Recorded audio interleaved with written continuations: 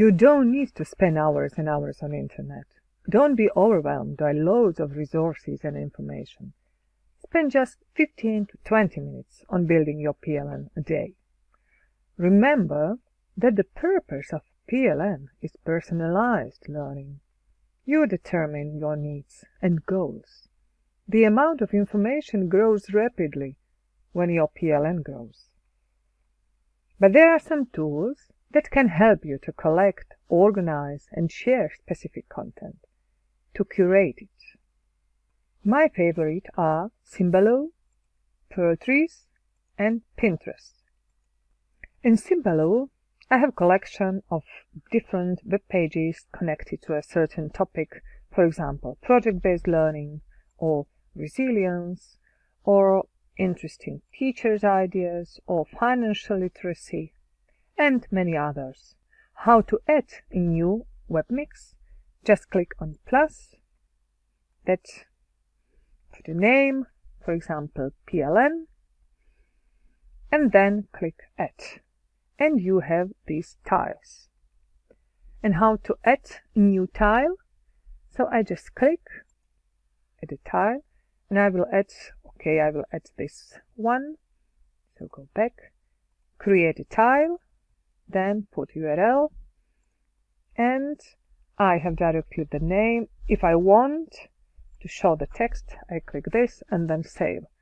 I have now this tile. When I click on it, it goes directly to the web page. And also, I can find, for example, resources here, tiles, or even whole web mixes. So, for example, I will browse through these tiles and I can add Financial Times.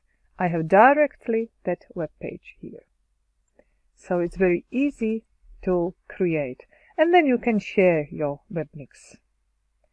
And you can share it publicly to be available in the gallery or privately with your friends. Or even you can embed your web mix onto your website. Pearl-Trees is my favorite curation tool. I can add web pages, images, files, and create whole collections.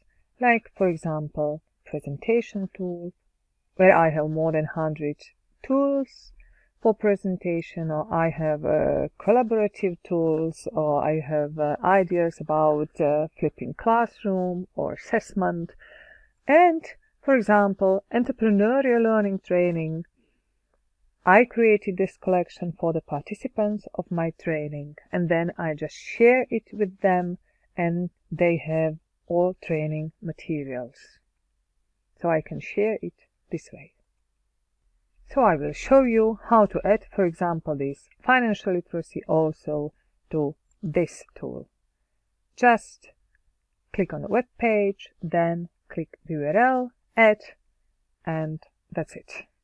So it's very easy and really very effective and useful for you.